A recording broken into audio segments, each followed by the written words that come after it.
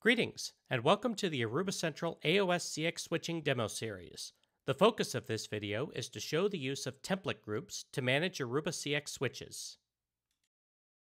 This demo will cover the following tasks: how to create a template group, how to move switches into a template group, creating a new configuration template using an existing switch configuration, creating and modifying device variables, editing a configuration template to add variables and conditional checks, and auditing configuration status. So with that, let's start the demo.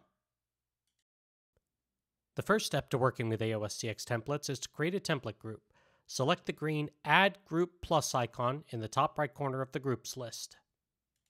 In the Add Group dialog, enter a descriptive name for the new group and ensure that the Use Preferred Group Settings toggle is disabled. Under Group Will Contain, select Switches. Enable the Configure Using Templates toggle and ensure that the For Switches setting is checked. Select Next to continue. In the following page, select AOS-CX only as the type of switches to be used in the group and leave Make these the preferred group settings unchecked. Select Add to create the group and ensure that it is then displayed in the Groups list with the green TG indicator next to the group name. To move a switch into the group, expand All Connected Devices, locate and select the switch from the list, and then select the Move Devices button. From the Move Devices dialog, select the new template group from the Destination Group drop-down menu, verify that the Destination Group settings displayed are correct, then select Move to confirm. Verify that the switch has been moved by expanding the template group in the list. Next, select the gear icon to the right of the group name to open the group configuration page. To create a new template, select the plus symbol icon in the upper right corner of the template list. On the first page of the Add Template dialog, assign a template name without spaces or special characters other than dashes or underscores, a switch model, part name, and AOS-CX version that the template will apply to. The model, part name, and/or version can be set to all to allow the template to apply to multiple devices. Select Next to continue.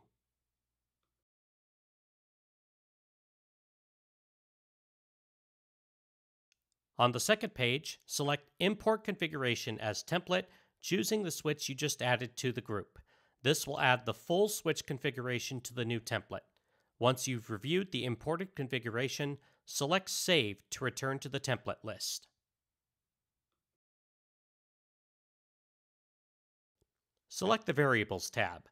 The Variables page displays a list of all currently defined variables for devices in the group, along with the option to download and upload variables files in JSON or comma-separated value, or CSV, formats.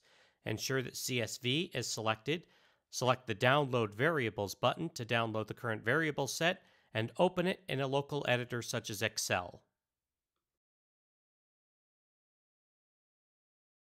The first line of the CSV file contains the name of each defined variable, one per column, and each subsequent line contains the values for each variable for each device assigned to the group. The third column contains a variable named Modified, which is set to N for No by default. Whenever a device's variables are changed, this value must be changed to Y for Yes before re-uploading the file.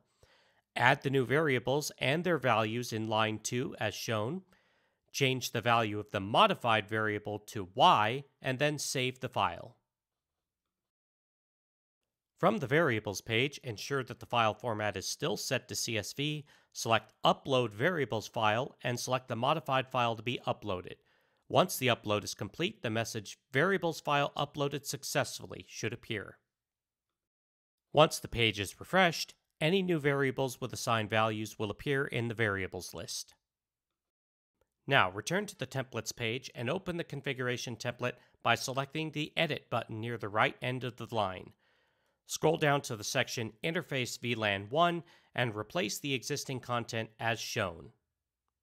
When a configuration is generated from this updated template, the VLAN 1 IP address variable is checked for the string value Y. If present, then continue to the next line. If any value is present for the variable VLAN 1 use DHCP, configure IP DHCP and skip static IP address configuration. Otherwise, skip to the else statement and proceed with static IP configuration. If, on the other hand, VLAN 1 IP address is blank or contains any value other than Y, skip to the second else statement and configure no IP DHCP. Note that each if statement must be accompanied by an end if statement, and that when multiple if statements are nested within each other, each end if applies only to the closest if statement above it. Select Show Variables list and verify that the variables referenced in the template are displayed. Once complete, select Save to apply the template to the switch. Next, open the Configuration Audit page. The configuration status may display Not in Sync if Central's device configuration does not match the actual device configuration, such as when a template is modified. Select View Details to open the status pop-up and display the Central generated configuration. Note that interface VLAN 1 is configured with a static IP address, matching the variables and conditional checks defined in the template. Once the page is refreshed after a few seconds, the configurations should now be in sync. Under the All Devices list, the Config Sync and Template Error status icons are red when an issue exists, or gray if there are no errors present.